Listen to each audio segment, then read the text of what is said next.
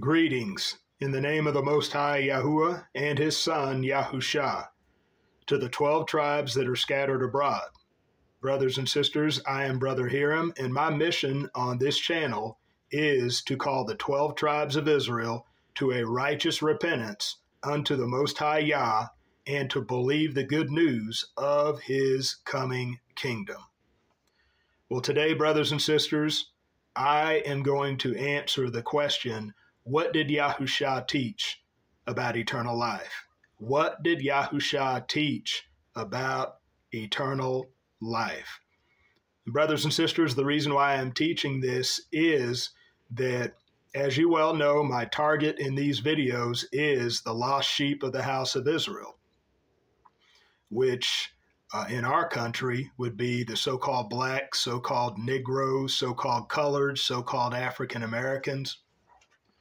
And brothers and sisters, more specifically, I'm targeting those that are in the quote-unquote black church, those that know their Bibles, those that have begun a relationship with the Most High, but they're still in Christianity. They're still in the religion taught to us by our slave masters. Now, some of you may take that as a dig, but I am being 100% with you there.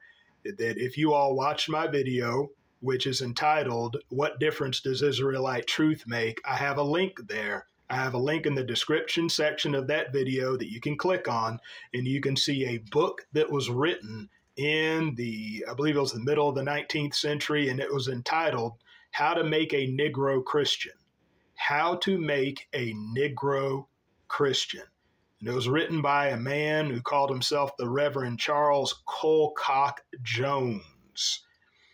This was a slave master and a preacher. And earlier in the 19th century, they had what was called the Slave Bible. You know, they took out the Exodus and anything that could have been revolutionary, anything that could have incited freedom. And they kept the passages in that talked about slaves being obedient to your masters. And so they took out a lot of stuff and left in what they wanted and called it the Slave Bible.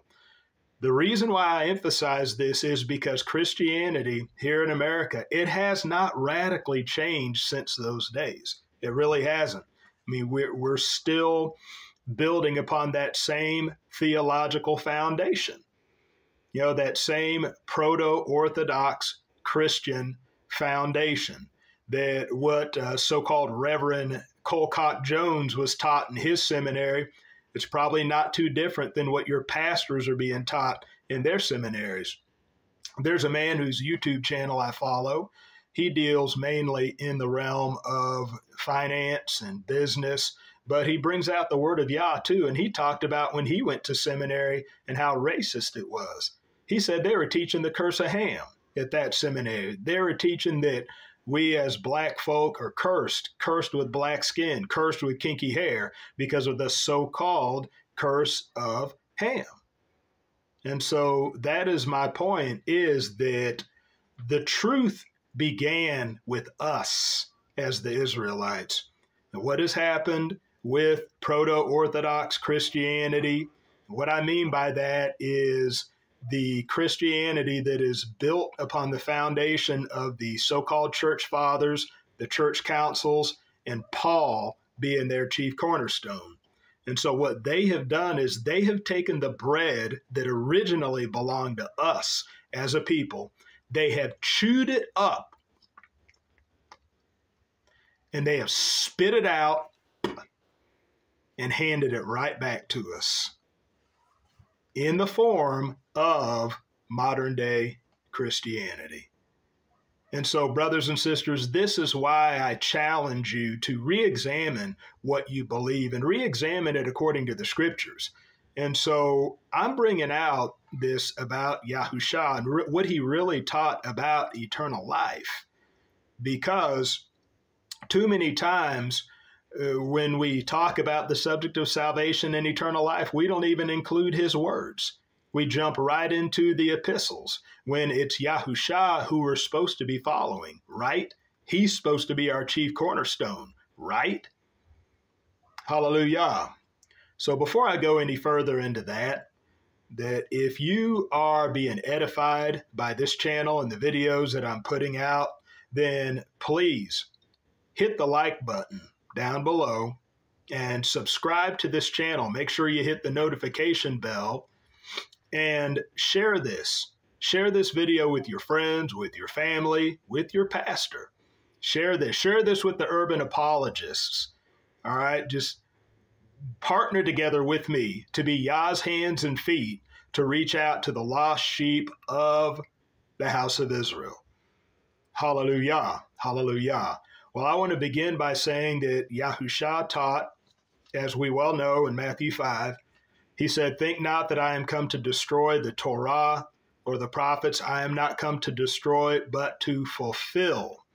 For verily I say unto you, until heaven and earth pass, one jot or one tittle shall in no wise pass from the Torah till all be fulfilled. Whosoever therefore shall break one of these least commandments and teach men so, he shall be called the least in the kingdom of heaven. But whosoever shall do and teach them, the same shall be called great in the kingdom of heaven.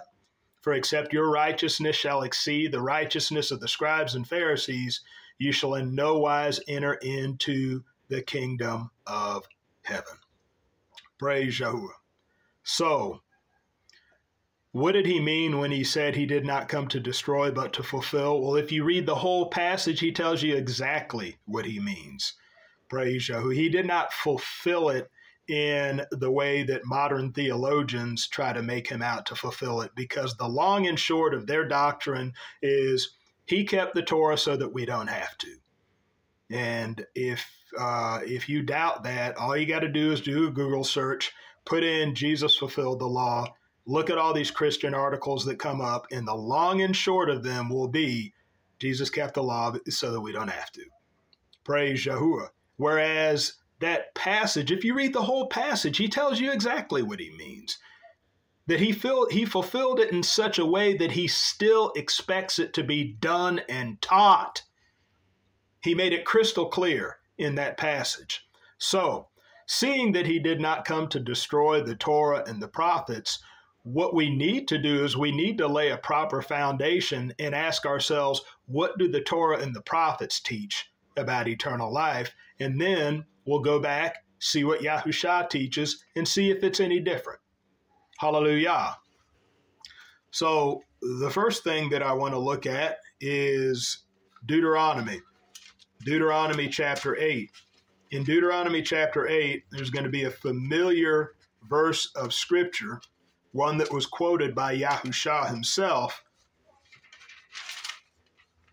But I want to read that, and I want to read it in context. And I want us to notice a couple things about this passage. I'm going to read Deuteronomy chapter 8, verses 1 through 3. And it reads, "Guard to do every command which I command you today, that you might live, and shall increase and go in and shall possess the land of which Yahuwah swore to your fathers. And you shall remember that Yahuwah your Elohim led you all the way these 40 years in the wilderness to humble you, prove you, to know what is in your heart, whether you guard his commands or not.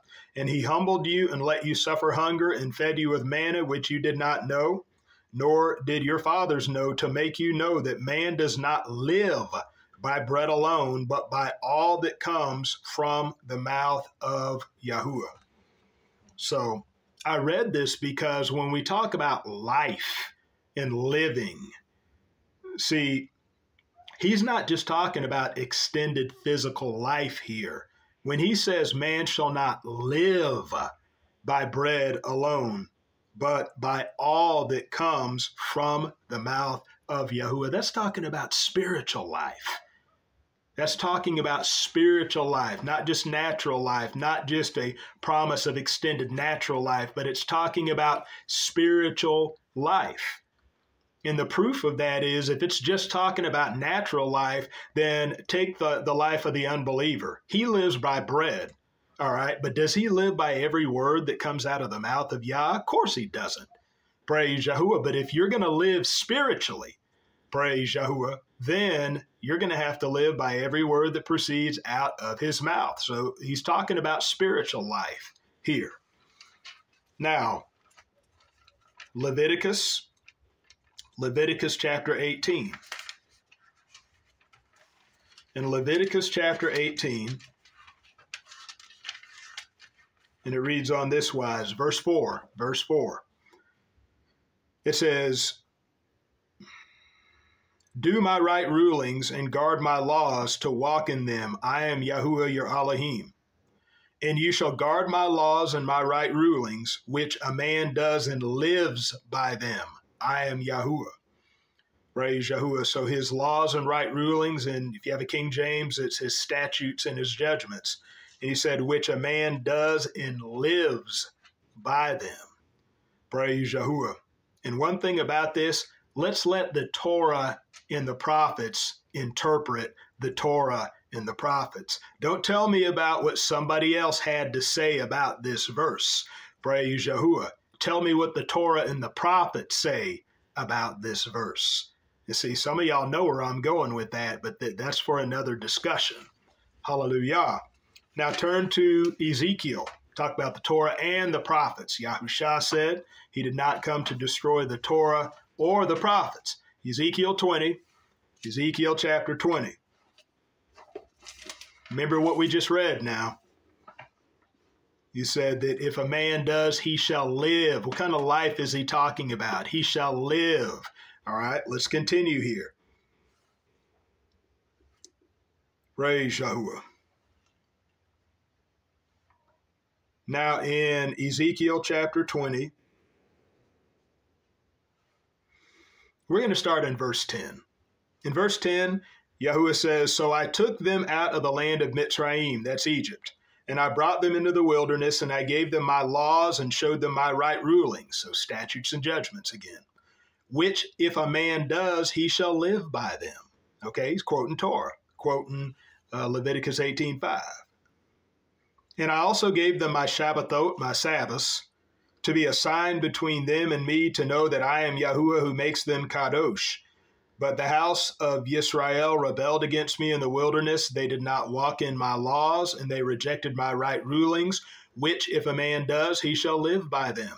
And they greatly profaned my Shabbathot, my Sabbaths. Then I said I would pour out my wrath on them in the wilderness to consume them. But I acted for my name's sake, not to profane it before the Gentiles, before whose eyes I had brought them out.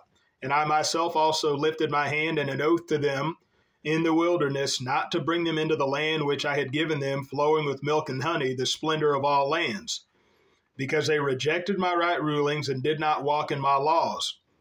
And they profaned my Shabbathot, my Sabbaths, for their heart went after their idols, and my eye pardoned them from destroying them, and I did not make an end of them in the wilderness. And I said to their children in the wilderness, do not walk in the laws of your fathers, nor observe their rulings, nor defile yourselves with their idols. I am Yahuwah your Elohim. Walk in my laws and guard my right rulings and do them. And kadosh, or set apart, my Shabbathot, my Sabbaths. And they shall be a sign between me and you, to know that I am Yahuwah your Elohim. But the children rebelled against me. They did not walk in my laws and my right rulings. They did not guard to do them, which if a man does, he shall live by them. They profane my Sabbaths, so I resolved to pour out my wrath on them to complete my displeasure against them in the wilderness. But I held back my hand and acted for my name's sake, not to profane it before the eyes of the Gentiles, and before whose eyes I had brought them out. Okay, so 3 different times we see Leviticus 18:5 quoted in Ezekiel chapter 20, stressing about which the statutes and the judgments of the Most High, which if a man does, he shall live by them. What kind of life is this talking about? All right, turn to chapter 18 of Ezekiel, same book, chapter 18. Leviticus chapter 18, Ezekiel 18, verse 21. It says, but the wicked, if he turns from all his sins which he has done, and he shall guard all my laws and shall do right ruling in righteousness. So he guards all of Yah's statutes, and he does justice and judgment. He shall certainly live, he shall not die. All the transgressions which he has done shall not be remembered against him. In his righteousness that he has done, he shall live. What kind of living is this? This is not talking about extended physical life. This is talking about spiritual life. Praise Yahuwah, because it talks about people dying in their sin. These aren't people that just died at imminent death just because they sinned. This is talking about spiritual death. Praise Yahuwah. So here, this is talking about spiritual life. He keeps the statutes and judgments of the Most High. He will live spiritually. He will live. This is talking about eternal life. In his righteousness that he has done, he shall live. Praise Yahuwah. So we see what the Torah and the prophets teach concerning eternal life. So we're going to look at Yahusha and see if he taught anything different. Praise Yahuwah.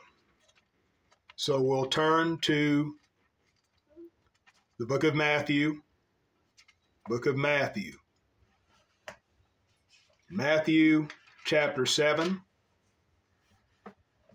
and verse 21. It reads, "Not everyone who says to me, Adonai, Adonai, shall enter into the reign of the Shamayim, the kingdom of heaven, but he who is doing the desire, doing the will of my Father in the Shamayim, in the heavens. Many shall say to me in that day, Adonai, Adonai, have we not Nabu or prophesied in your name, and cast out demons in your name, and did many mighty works in your name? And then I shall declare to them, I never knew you. Depart from me, you who work lawlessness, you who violate the law, you who violate the Torah." That's what that Greek word anomia means. Violator of the Torah. Praise Yahuwah. There's going to be many people that have been taught that they can violate the Torah and be saved, and they get to the end of their rope and they're going to find out they've been deceived. Praise Yah. Yahusha is going to tell them that he never knew them. So he said that the only ones that are going to enter the kingdom of heaven is those who do the will of the Father, which is in the heavens. Does that sound like salvation by grace alone, through faith alone, apart from works? Praise Yahuwah. All right, we're going to continue. It's not just this. We're going to continue. Matthew chapter 19. And please, let's just read this for what it says, rather than putting the proto-Orthodox Christian theological spin on it. Just read it for what it says. Matthew 19 and verse 16. It says, "And see, one came and said to him, Good teacher, what good shall I do to have everlasting chai, everlasting life? And he said to him, Why do you call me good? No one is good except one, Elohim. But if you want to enter into chai, if you want to enter into life, guard the commands, keep the commandments. And he said, Which? And Yahusha said, You shall not murder, you shall not commit adultery, you shall not steal, you shall not bear false witness, respect your father and your mother, and you shall love your neighbor as yourself. And the young man said to him, All these I have watched over from my youth. What do I still lack? Yahusha said to him, If you want to be perfect, go sell what you have and give to the poor, and you shall have treasure in the Shamayim, and come and follow me. Hallelujah. So, he told him, if you want to enter life, keep the commandments. And brothers and sisters, it's sad that we can't just take this at face value, but we got to put a spin on it and say that Yahusha was playing a mind game on the rich young ruler. He didn't really mean what he said, because nobody can keep the law. He told him that so that he would recognize his need for the Messiah. Praise Yahuwah. Well, let's look at a second witness then. Let's look at a second witness. Luke 10, Luke chapter 10. In Luke chapter 10, and we're going to deal with this issue of the law being so impossible to keep, that nobody can keep the law. We're going to deal with that too, and we're going to deal with it even in the New Testament writings. Praise Yahuwah. But in Luke chapter 10 and verse 25, we're going to start there. It says, "And see, a certain one learned in the Torah stood up, trying him and saying, Teacher, what shall I do to inherit everlasting chai, everlasting life?" Same question. How do you answer? And he said to him, "What has been written in the Torah? How do you read it?" And he answering said, "You shall love Yahuwah your Elohim with all your heart and with all your being and with all your strength and with all your mind, and your neighbor as yourself." And he said to him, "You have answered rightly. Do this and you shall live." But he, wanting to declare himself righteous, said to Yahusha, "And who is my neighbor?" And so Yahusha went on to talk about the Good Samaritan, praise Yah. But the point being is that he was asked the same question by someone else. And so what's going on here? Is he playing another mind game? Is he just telling him to do what's written in the Torah, even knowing in the back of his mind that, it's impossible to do? Praise Yah. Is this just another mind game, or is he teaching in line with the Torah and the prophets, just like he said? Praise Yahuwah. Can you imagine if somebody were to ask today, well, what do I do for eternal life? And you were to answer, what's written in the Torah? How do you read it? People look at you like you're crazy. Praise Yah. But that's exactly how Yahusha answered this question. Praise Yah. And now that we're in the book of Luke, let's turn to Luke chapter 1, because I want to deal with this lie that nobody can keep the Torah. The Yahusha was playing a mind game on these people because he knew that no man can keep the Torah. Praise Yahuwah. Luke chapter 1 in verse, praise Yahuwah, verse 5 and 6. It says, "And there was in the days of Herod, the sovereign of Yehuda, a certain Kohen, a priest, named Zechariah, of the division of Abiah, and his wife of the daughters of Aharon, her name was Elisheba. And they were both righteous before Elohim, blamelessly walking in all the commands and righteousnesses of Yahuwah." This is before the so-called cross. All right, this is before Yahusha went to the stake. And they were walking in all the commands and righteousnesses of Yahuwah, blameless. So that's a lie that nobody can keep the Torah, and that Yahusha was playing a mind game on these people because he knew they just could not keep the commandments. Praise Yahuwah. No, he was teaching them exactly what the Torah and the prophets already taught them. That's why he said, what is written in the Torah, how do you read it? Because in other words, you've already been given the answer. Hallelujah. And aside from that, this idea that we cannot keep the commandments, Yahusha told a whore, go and sin no more. This was a whore. This wasn't one of the lawyers or the Pharisees or somebody deep in the scriptures. This was a whorish woman caught in adultery. And he told her, go and sin no more. Why would he tell her that if she couldn't do that? That man that was healed at the pool of Bethesda, Bethsaida, praise Yah, he was told, sin no more lest a worse thing happen unto you. Why would he tell him that if he couldn't do that? He's telling these people to keep the commandments from then on. Why would he tell them that if they couldn't do that? Was he playing a mind game on them? Was he saying that just so they would bumble and stumble and fall and realize their need for him? No. He was telling them what the Torah and the prophets already told them. Praise Yahuwah. So, lest you think that this is just something that only had relevance before the so-called cross, all right, we're going to look at a couple things that are after the so-called cross, after the stake. Let's look in the book of Revelation. So we're going to look at what Yahusha taught regarding eternal life. He taught what the Torah and the prophets taught. In Revelation, and chapter 12 is the first place we're going to go, talking about the dragon chasing after the woman. Praise Yah, Revelation 12:17. And it said, and the dragon was enraged with the woman, and he went to fight with the remnant of her seed, those guarding the commands of Yahuwah and possessing the witness of Yahusha Ha'Mashiach.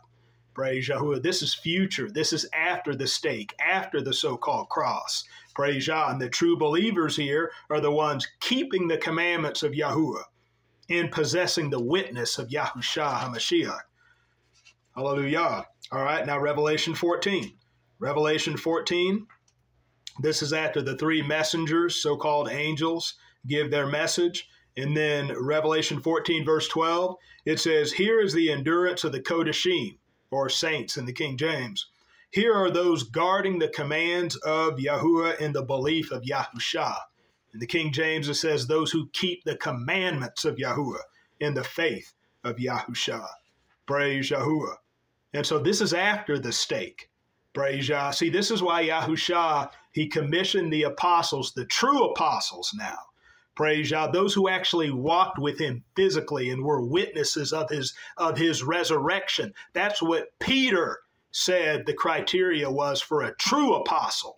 So to the true apostles, he told them to teach the nations all things whatsoever he has commanded them. They were not to deviate one iota from what the Messiah taught.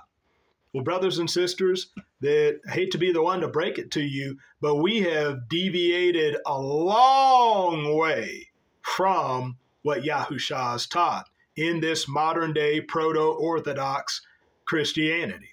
Praise Yahuwah. And it's because, simply put, that he's not the chief cornerstone of that. He is not the chief cornerstone of modern day Christianity. Like I said, modern day Christianity is built on the foundation of the so-called church fathers, the church councils, and Paul being the chief cornerstone. Praise Yahuwah. But if you build on the solid rock, then you're going to teach people the same thing about eternal life that Yahusha taught. Praise Yah. And look at the end time believers. Praise Yah. This ain't no grace alone, faith alone, without works. Praise Yahuwah. And I'm going to prove it to you at the very end here. I'm going to prove it to you at the end of Revelation. But the end time, true believers, true remnant, is going to be those who keep the commandments of Yah and have the belief in Yahusha Ha'Mashiach. Praise Yahuwah. Praise Yah. Verses 13 and 14 of Revelation 22. Verses 13 and 14.